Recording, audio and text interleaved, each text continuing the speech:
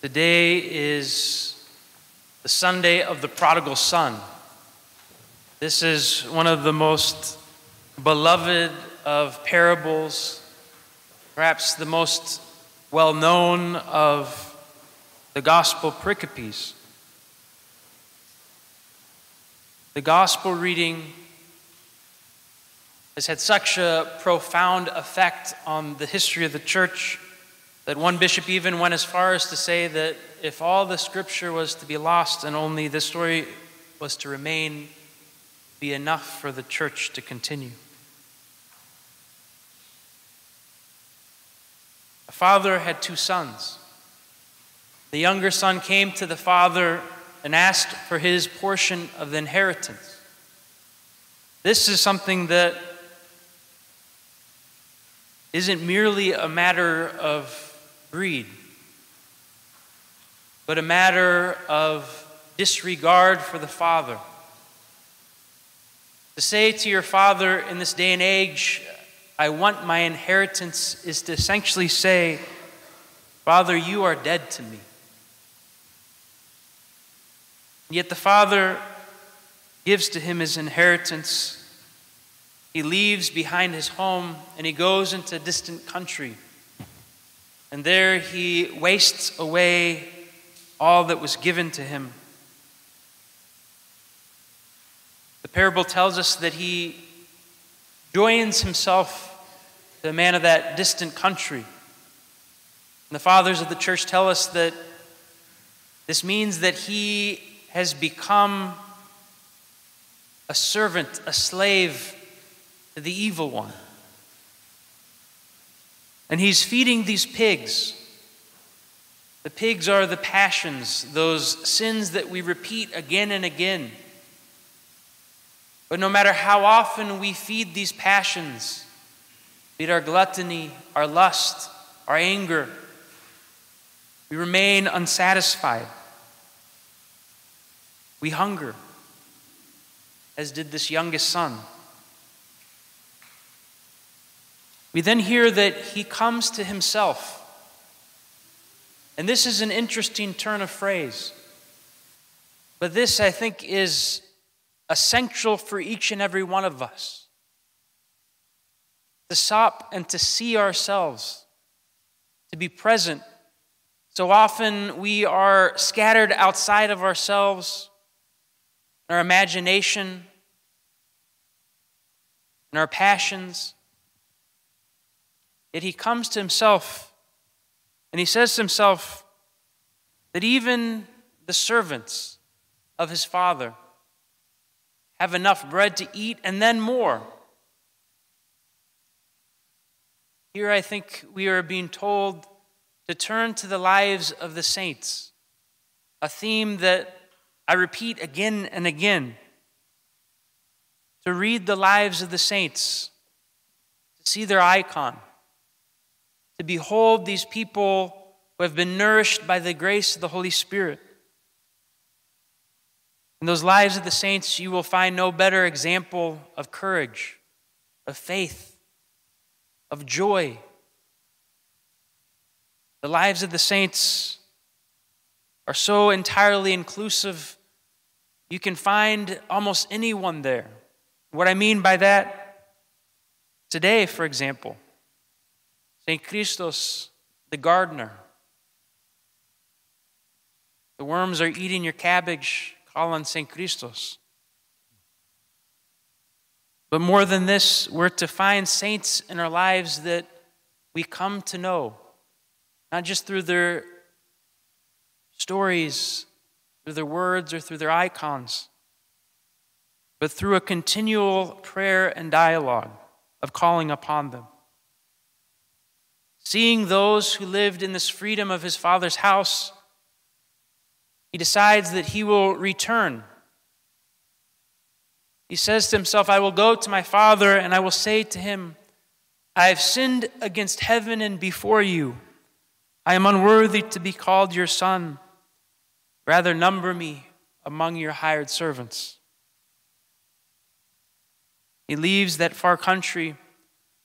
And while he's still a long distance away, the Father sees him and runs out to him and embraces him and kisses him. Something very profound here. The father was waiting, the father was watching, the father was hoping.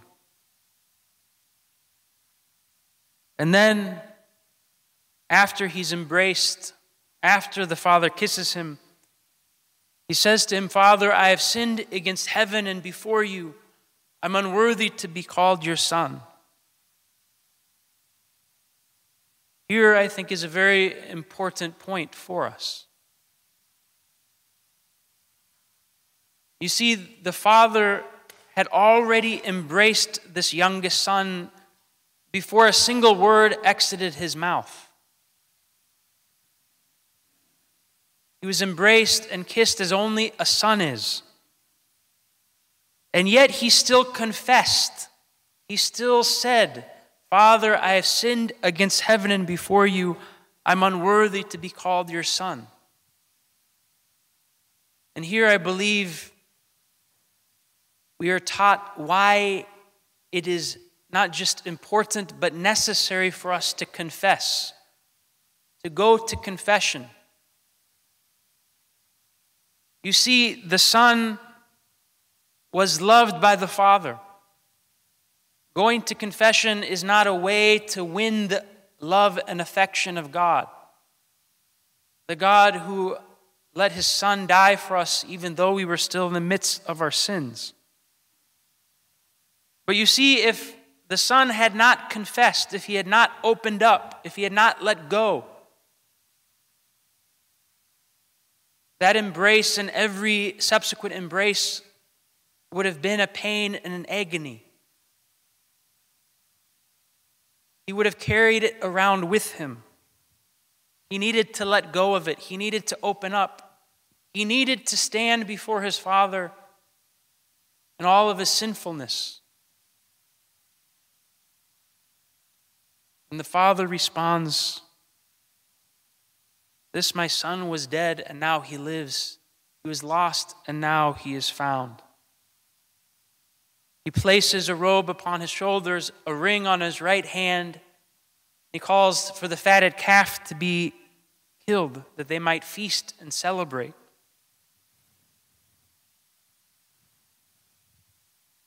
A little later on, we hear of the older son. While all the celebration is going along, the feasting, the joy of the return of the prodigal, the older son is stewing outside, out in the dark and the cold, refusing to come in. His father goes to him. And the son, he attacks his brother. He said, "I'm the good son. You haven't even given me a goat, but this your son who wasted his money, your money, on harlots. For him you kill the fatted calf." The father says, "My son, you had me. You had me." The real realization of the prodigal wasn't that he was hungry for food, that all those passions leave us empty, but he was hungry to be in the presence of his Father. This is the desire of each and every one of us, to draw near to Christ our God. The son refuses to go in. The story is somewhat open-ended. Some of the fathers of the church say that he remained there in that outer darkness, never to enter into that feast of the kingdom. Others, like St. Romanos, tell us that how could that older son, upon hearing the love of the Father, not enter in with him? What is it? What is it that kept that older son from entering, either initially or forever? And the answer to that my friends, is pride. Philautia, that self-love. No matter how righteous he may have been, he believed that he had earned, that he deserved. The prodigal son realized that apart from his father, he is nothing. Apart from Christ, we are nothing.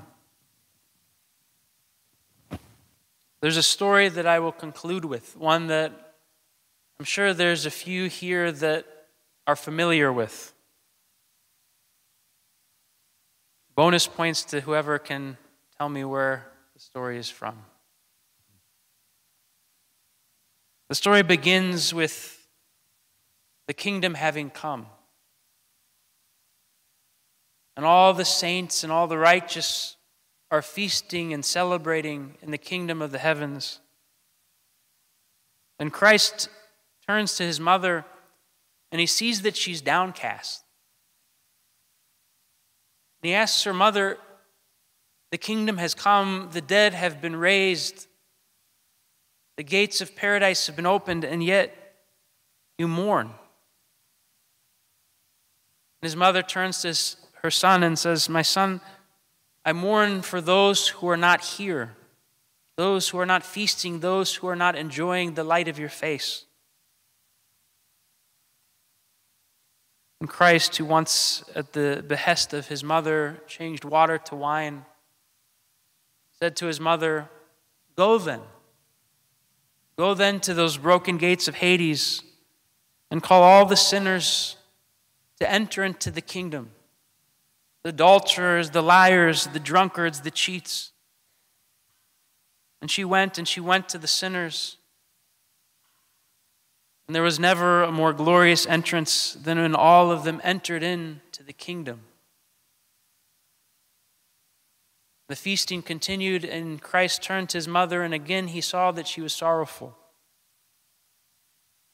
He said, "My mother, why now do you sorrow?" And she says, "There are those who chose not to follow me.